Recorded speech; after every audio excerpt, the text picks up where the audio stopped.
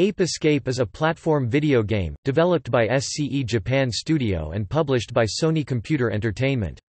It was released for the PlayStation in May 1999 in North America, and June 1999 in Japan. The first in the Ape Escape series, the game tells the story of an ape named Spectre who gains enhanced intelligence and a malevolent streak through the use of an experimental helmet.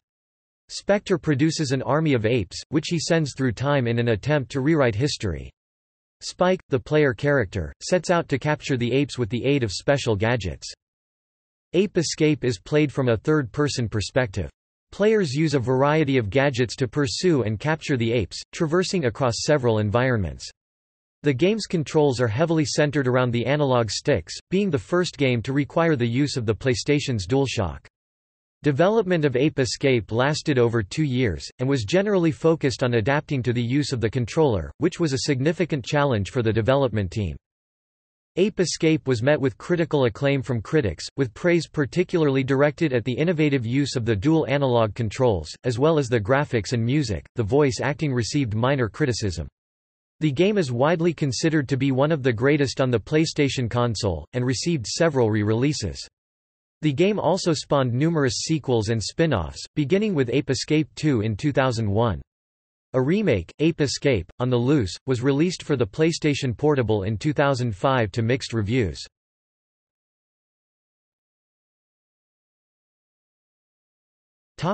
Gameplay. Ape Escape is a platform game that is viewed from a third-person perspective. Players traverse several different environments to advance through the game. For most of the game, players control Spike, a boy tasked with pursuing and capturing the apes across time, preventing them from rewriting history.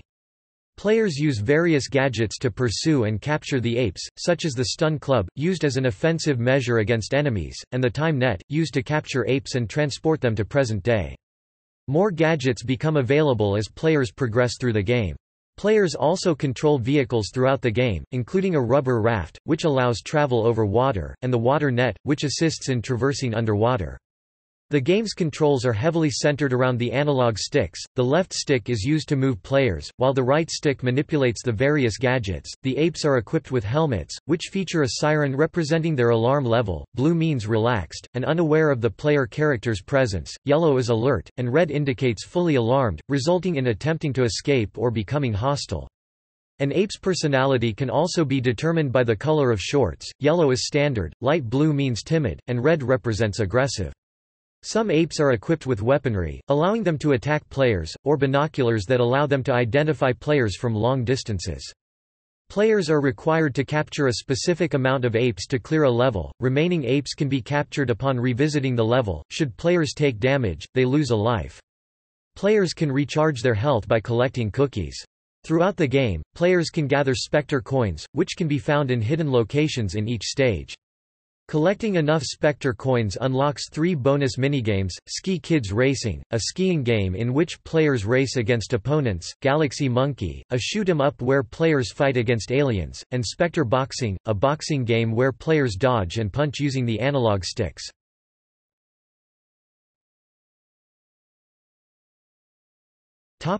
Plot.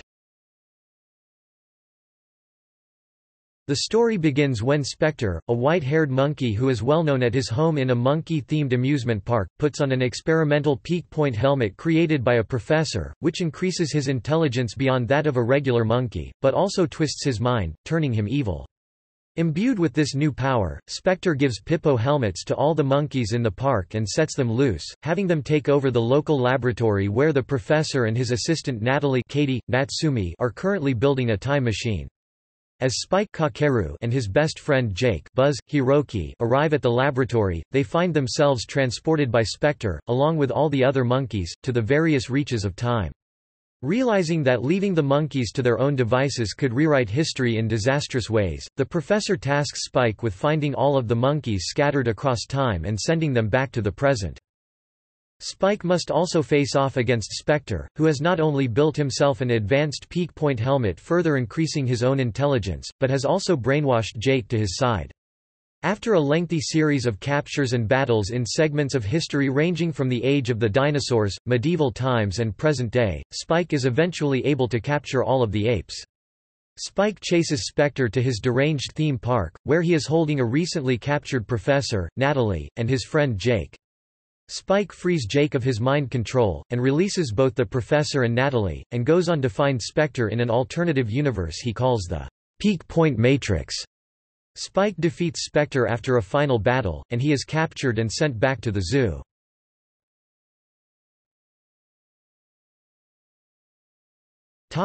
Development. The development of Ape Escape lasted approximately 2.5 years. Shortly after the development team began conceiving the design and concept for Ape Escape, they attended a meeting regarding the development of the DualShock. Intrigued by the potential of the controller, the team implemented its use in Ape Escape, making it the first video game to require the use of the DualShock for gameplay. Conceptualizing the controls for the controller's analog sticks was the greatest challenge for the team, and the controls underwent great testing prior to finalization. The game's music was composed by Soichi Terada. After a game director listened to Terada's track, Sumo Jungle, he was given the opportunity to compose the music for Ape Escape. The music changes in-game depending on the situation and level. For example, should players act stealthily, the music alters slightly to give a mellow atmosphere. Music from the game was included in Ape Escape Originape soundtracks, published on November 18, 2011 by Terada's label Far East Recording. The gameplay sound effects were designed by Masaki Kaneko, while the sound effects in the cutscenes were provided by Masatoshi Mizumachi. The English voice acting was recorded at Dubby Studios in San Francisco, California, with Sarah Holohan and Hunter A. Pipes III serving as voiceover director and producer, respectively. Ape Escape was officially announced in the April 1999 issue of official U.S. PlayStation Magazine. A playable demonstration was integrated into the Jampack Summer '99 compilation CD released by PlayStation Underground. A second playable demonstration was included on a promotional compilation disc released by Pizza Hut on November 14, 1999. Promotions for the game were held on Cartoon Network during Sony's winter holiday marketing campaign of 1999. A remake of the game, titled Ape Escape, On the Loose, was announced on May 11, 2004, during Sony's press conference at the Electronic Entertainment Expo. It was released as a launch title for the PlayStation Portable (PSP) on March 24, 2005. The remake features altered controls, due to the lack of a right analog stick on the PSP, as well as some slightly different graphics and minigames.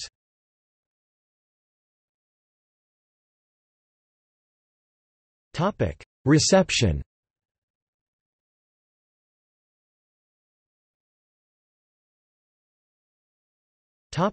Critical reception. Ape Escape received critical acclaim. Metacritic calculated an average score of 90 out of 100, indicating universal acclaim, based on 19 reviews. Japanese publication Famitsu awarded the game 32 out of 40, based on 4 reviews. Reviewers praised the game's use of analog controls, as well as its graphics and music, with minor criticism directed towards the voice acting. Reviewers praised the gameplay, and the game's use of analog controls. Johnny Liu of Game Revolution wrote that the innovative controls were one of the game's standout features. GameSpot's Peter Bartholow declared the controls beautifully executed, praising the ease of use. Doug Perry of IGN felt that, while the controls are initially difficult, using the analog sticks became new and refreshing. Scott Allen Marriott of Allgame similarly noted the initial difficulty of the controls, but found it easier upon continued play, particularly praising the raft controls. Edge credited the game's distinct stages and original weapons, concluding that Ape Escape offers enough novelty to make it worth serious consideration for anyone tired of the many Me Too platformers. The graphics were met with generally positive comments. GameSpot's Bartholow praised the visuals, naming the game a sight to behold, and commending the use of color and detail. IGN's Perry wrote that the textures aren't terribly stunning, and found the character design rather fundamental, but felt that the game's lighting and camera blended to create a fantastic and gratifying effect. Game Revolution's Liu named the graphics good, but not the best. noting frame rate slowdown. Marriott of Allgame similarly mentioned pop-up issues and other glitches, but ultimately commended the graphics, noting the distinct Japanese style. The game's audio was commended by many reviews. Allgame's Marriott praised the appropriateness of the music to the game's setting. GameSpot's Bartholow echoed similar remarks, applauding the interactivity of the soundtrack. Liu of Game Revolution felt that the music improves as the game progresses, similarly commending its use with gameplay. IGN's Perry described the soundtrack as a weird concoction of J-pop and techno-synth, and noted that the poppy tunes were catchier than the techno tunes. Conversely, particular criticism was directed at the voice acting in the game. GameSpot's Bartholow described it as uniformly atrocious, while IGN's Perry referred to Spike's voice as nothing special. The game's other sound effects, such as the ape noises, were met with positive reactions.